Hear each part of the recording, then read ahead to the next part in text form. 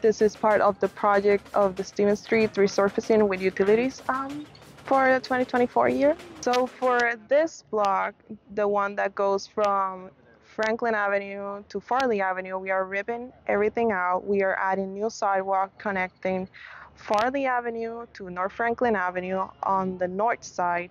And we are also replacing all utilities, including sewers, water, and storm sewer. We are also adding sidewalk through the park, so it will be more accessible to everyone.